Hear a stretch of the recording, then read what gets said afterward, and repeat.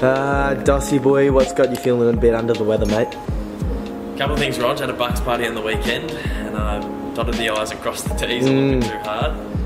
I think I was drowning my sorrows after the D's on Friday night. I cannot believe they went out in straight sets. I can't believe we lost to Brisbane. And for me, it was like if we had made a prelim and got bundled out, that was still a pass mark for me. It's very hard to go back to back. It's very hard to back up. But to not even make a prelim, I reckon it's a bit of an F for the season. So I'm a bit gutted. How long do you reckon it'll take you to get over this one?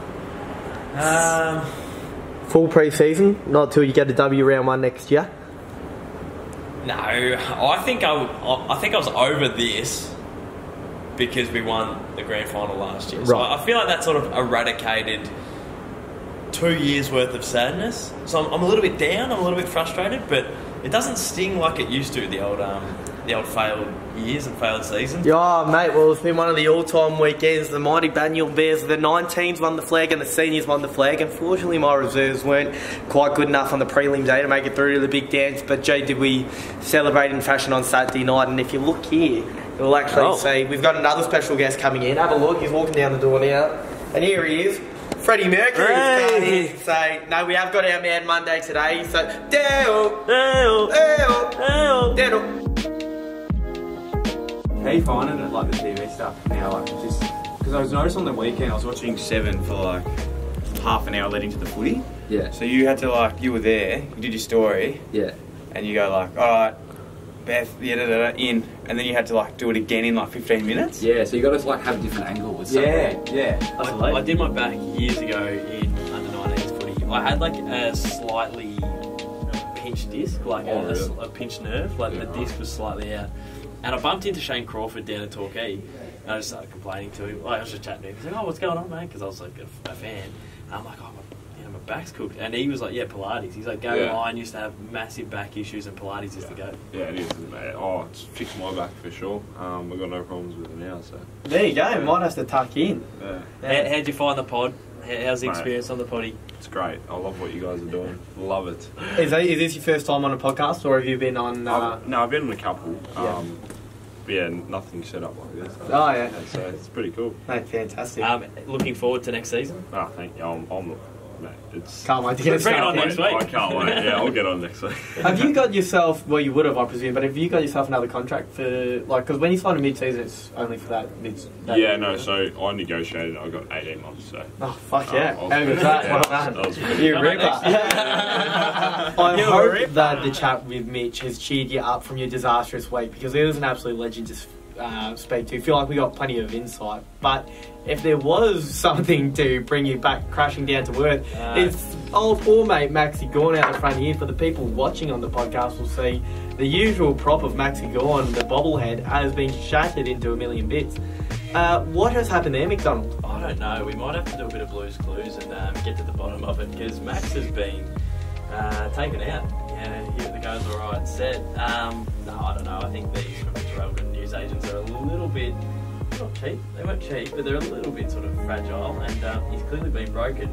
That better not be a sign of things to come this Friday night against the Lions. You'd hate if it's voodoo doll style and you come into the second quarter and he's lost both his feet, broken, snapped both his ankles off, then we will be in strife. Well, I'm touching all sorts of wood to make sure that doesn't happen. Well, if the week couldn't get any worse, Luke Dockett-Jackson has announced that he is off to WA. He hasn't nominated a club, which has helped the D's a little bit with their bargaining, but super disappointing. I guess on one hand it stings a little bit less because we won a flag with him, and that's something that I never thought I'd see in my lifetime.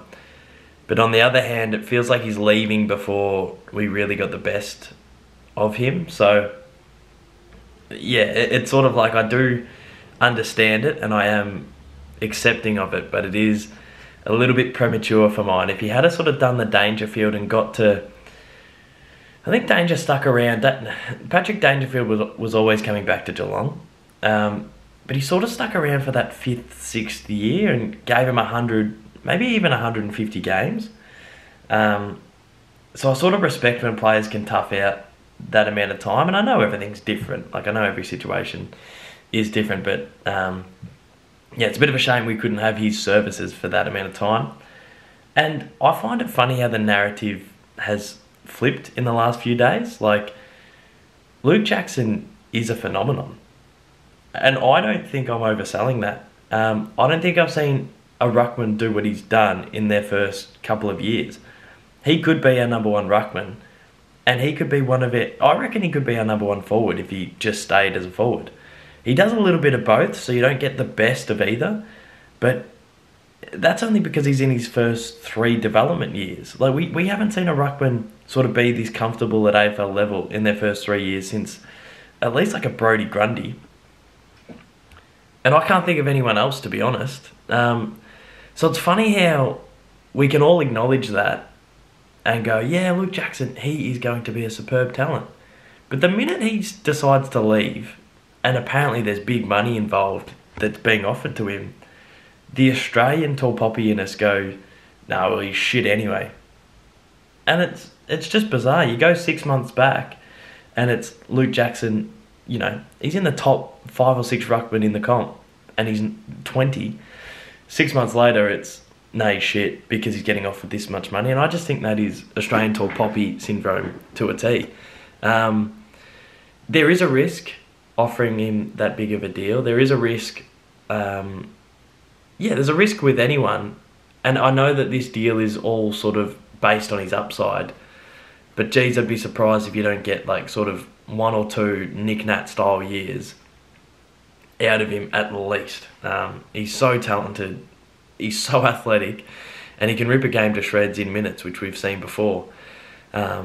So yeah, he's probably the best ruckman that I've seen in their first 1 to 3 years at Melbourne. We usually have some sort of list cloggers, your Jake Pencil Spencer, your Jack Fitzy Fitzpatrick, who'll stay on the list and then show some signs at 26, 27, before, you know, ultimately getting delisted. So that's chalk and cheese compared to what we've witnessed from Luke Jackson in his first 2 or 3, you know, so young. And that's why I just find it so funny. I think it is a bit of tall poppy syndrome where Mark Robinson starts going off about him. You know, he's not that good of a forward, he's not that good of a ruckman. We're not saying this unless he's potentially getting traded. Like, if he's just this bloke who signed a nice little deal at Melbourne, we're not trying to pull him down. We're only trying to pull him down now because of the potential deal that he's getting. So I absolutely love Dogger Jackson. I wish he stuck around for longer. I feel like if we had to pinch the flag this year, it would have just been like shake your hands and just accept it. But because we fell short this year, it leaves a bit of a sour taste in our mouths. But I certainly won't be booing the big dogger, and I'm frustrated that I'm going to see him sit on Maxi Gawn's head for the next couple of years. But all the talk is potentially Grundy, and that would be a funny sort of side story if that does come true. But yeah, I'm still flat. I'm still so flat from the other night.